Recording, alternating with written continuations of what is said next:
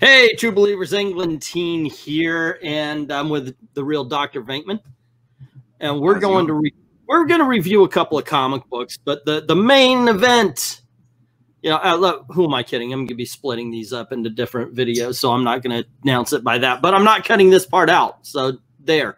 All right, the main event, though, we're going to do first. Let's do this one, and it has to be Rorschach. All right. Yeah. Did you read this, or did you buy it? I had a digital copy. You had a digital copy. Okay, so I went with this cover. Why? Because it's the best cover out there. I'm not joking. The one that looks like it's pre-water stained. This is the best cover for Rorschach. But do you know what? This is also the most accurate cover for what you're going to get on the inside. Basically, nothing. Nothing. With a beige color on the thing, making it just vanilla and boring, with a water stain representing the fact that your comic book is ruined. That's what you're going to get by buying Rorschach #1. But let's see what we think about the book. Well, I'll just say this. Accurate. It looks like you found it next to a dumpster outside and it got rained on. So, yeah, it is accurate because that's where Tom King belongs. Okay, first of all, this was a $5 book. Thank goodness. The sad thing about this is when I read a bad comic, I think about sometimes the money, and what else could I have gotten for $5? I could have gotten a 6-pack of orange vanilla Coke. I love orange vanilla Coke. That would have been awesome. I would rather have that 6-pack. Ooh, if it was buy one get one free, that's 2. Right? Or I could have taken the money I bought for this crap, and I could have gotten a good pork dinner at the local the local Puerto Rican restaurant. Anything. Right. Okay, so I think we should start with the positives. The staples are tight. That's good. Okay, so now let's get to the negatives about the book. Actually, if there is one thing I've got to say that's kind about the book is that I thought the art was fine. Whenever I see any kind of Watchmen book, I think, okay, the art needs to kind of match up. It needs to, this should come from the same universe. And I think they really do, they really do kind of nail that. They really do get that.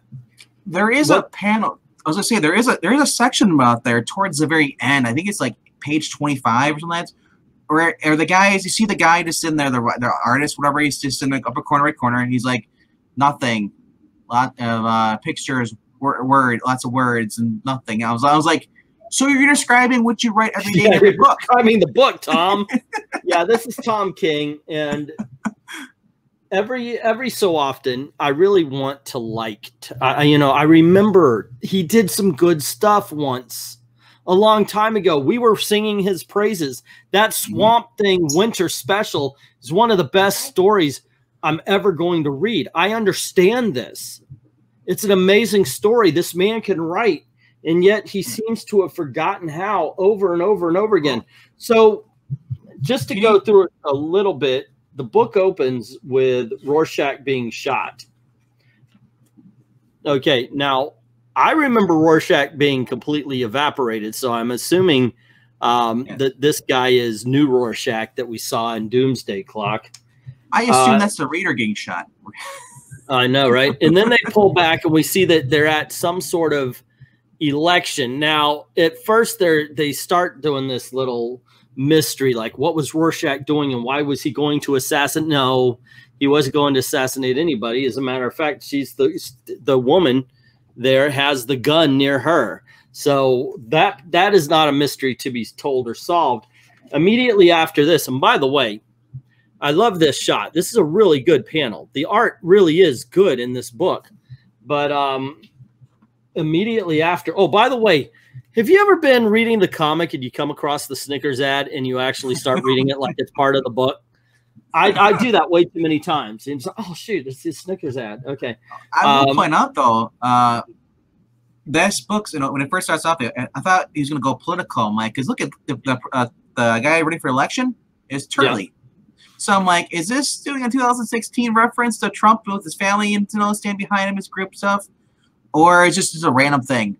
But what threw me off is like, I'll ask you one question. You're reading this book. When did it take place? I honestly don't know. There's some sort. I mean, if you look at this guy's hairstyle, you would assume it's in the 1970s. With the sideburns. But later in the book, I believe he's holding a pager, which was complete 1990s. And what is his name? I don't remember. They never said his name. There's panels like this that look like Snyder colored it. And I think that's to denote that this is a different time frame, but there's nothing around that says, oh, that's a different timing. Oh, look, hey, this is 1980. Oh, no, but this is 1990. You know it. So you're reading it, and the thing is, it's on the same page as modern time. Yeah, I got lost. So you're supposed to think, okay, but if you don't know that's what they're doing, you're reading it and you're like, this is fucking making no sense. It really there's no timestamp, there's no flashback. At least put a date on there so I know where I'm going. As far as I know, it's all the same present time. And then towards the end, I think like, oh wait, it's 2020. In the original Watchmen, the beige parts, what is this sepia tone? Yeah. That I believe was in the past. So, but now it's in the present. Which would that mean it was in the past? So it's the 60s. Let us know what you freaking mean, Tom. It's a ridiculous way to write a book. There's nothing to this. It really is a bunch of talking heads. Rorschach isn't in it. I'm sorry, but he's not. I did not care. If you haven't noticed by even the beginning. Oh, and then there's there's this scene right here. The only decent scene in the book was them knocking. But then you're like, okay, so why is Rorschach killing cops? I didn't even know it was Rorschach at first because I'm like the whole thing is just all over the board. We got a guy apparently found out he's a cop, but we don't know his name. We don't know if this is like either all multiple flashbacks or if it's what time period it's supposed to be, because we got pagers, we got the old reel tapes, like they used to use on recording stuff back in the 70s, and it just throws you off because I'm like, okay, obviously there must be something going on that Tom could have done, and I'll tell you what it is. Tom could have told me who the cops name, because right now I'm not intrigued by anything. I don't. Starts looking to the next issue. I know there's no character. Nothing. There's no character in this, because even the guy we're following doesn't have any character, and he's more about the mystery than himself. So there's literally no one to latch onto. You don't even see Rorschach in Rorschach form until the middle of the book, and then we see him murdering cops. Why is he murdering cops? Please tell me this. But that's the whole thing. This is a whole lot of stuff that's happening to people you don't care about, because it spends no time with anybody. I've watched and I've read a lot of shows. I've watched a lot of books that I'm like, okay, you know what? This is a near miss, but I'm going to tell you this. This wasn't a near miss. It's an absolute miss. This is it's a book about Rorschach, but Rorschach's hardly in it. And then we find out that the guy who's wearing the knockoff Halloween mask was supposed to be Rorschach. The guy shot in the face. I was so freaking lost, man. He's 80 years old. The dude was born in 1942 or 46 or something like that. There's no way you're telling me that's 80-year-old Rorschach laying on the table there? Make you assume that he is the. So then, who's Rorschach? Is it the cop that's investigating the murder? Like, are we getting a whole new Rorschach? Please tell me, Tom. Don't just be like, hey, we have a book called Rorschach, and it has nothing to do with Rorschach. You kill him off. That's the thing. If this is supposed to set up a mystery, if this is supposed to be like, well, you know what? I want you to be intrigued, and you're going to get issue 2 where I'm explaining it all. No, you have to give nuggets of story. You have to give nuggets of the whole thing for us to want to continue. In all honesty, this guy, I don't know how many issues this is supposed to be in, but he just saved me that money. I will not be picking up issue number 2. There should have been a setup page for people who don't even know who the character is. The new readers. Brief little thing. All you need is, I will say, it's Rorschach, part of the Watchmen. There you go, the first top panel right there, and then boom, go to the story. Yeah, I will not be picking up Rorschach number 2. This is a piece of crap. Well, I would say you got the better cover because the other one, we couldn't tell if it was supposed to be from the 70s or 80s or 90s. Well, like I said, I looked at him and I thought, oh, okay, because I guess this is supposed to be a Rorschach of some sorts. Yeah. So it looks like somebody pissed on the book. Wasn't me. It's a case profile. That's what it looks like. I guess that's supposed to be the vanilla envelope. Yeah, with the coffee stain. Yeah. Right. But I actually did think that was the better cover. But yeah, that's a look. The bad thing is the art is actually pretty good and it's stuck in that. Oh yeah, it's Tom King that ruins it. It really is. Like Tom King does. Tom King messed up again. I'm waiting for Tom King to return. And the subtle name drop of Frank Miller. Yeah, it was in there, appearing the people who were trying to contact the spirits of the dead. And he's like, oh, my grandmother passed on some time ago. I want to talk to her. The audio cassettes while the guy's driving. I'm thinking, how is he listening to it? Is that supposed to be like he's got the big giant machine behind him in the car? I know, that's what they're saying. I'm like, wait a second, did you put a tape machine in your car? What? I don't know. I don't care. I am officially, you know what? Like the Vegas guys, I'm out. I'm done. I'm not returning to that particular table. I'm lying because there's going to be a Marvel versus DC where I'll have it. Guess what? It's going to be if I'm grading this, I've got to say this is a 1. This is a 1-star book. Well, no, the art's going to get up.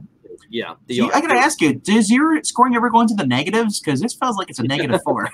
No. 1 or 2. I don't know where I'm going to settle on, but like if a book gets down to like 0 for me, I feel like I should be being reversed.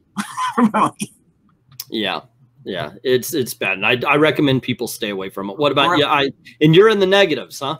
I said the art is okay, but like I said, the whole freaking story.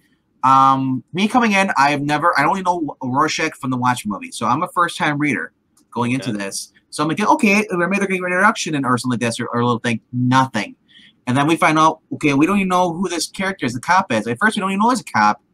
And all we know is he's apparently talking to the security guard. That guy, somebody called in a call saying that someone's going to shoot somebody, the president, or whatever it was.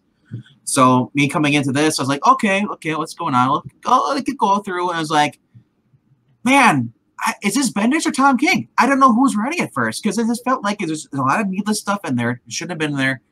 Where's the A to B? I felt we got lost and somehow ended up on C.